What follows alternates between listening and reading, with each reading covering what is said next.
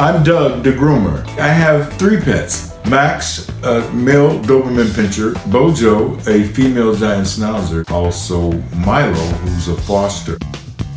Before I was an amputee, I was traveling all over the world with some of the greatest entertainers in the world. I spent 32 years as an audio engineer, as a production manager, as a stage manager, as a bass player, as a guitar tech.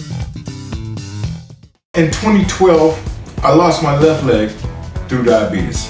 A couple years after that, around 2014, is when I decided to get Max. I got BoJo a couple years before the amputation of this leg, and I've been physically active ever since, and that's all due to Max and BoJo. Physically, the dogs helped me because I had to get up and get these dogs moving, take care of them. They took care of me. I went through some mental illness type things. So my aunt, she told me, she said, boy, you need to go talk to the Lord. So I'm in the hospital and I had that conversation. And in that conversation, I found out not having a leg doesn't make me any different than anybody else except that I don't have a leg.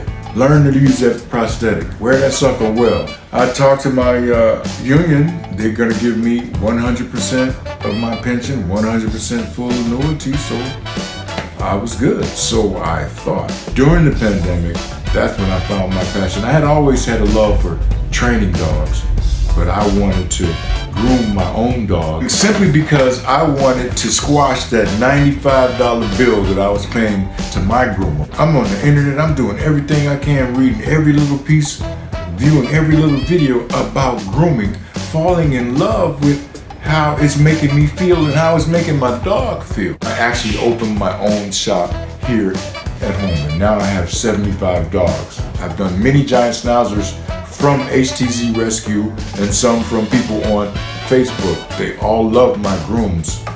I'm Doug, the groomer, and my pets saved my life. Maybe one of yours.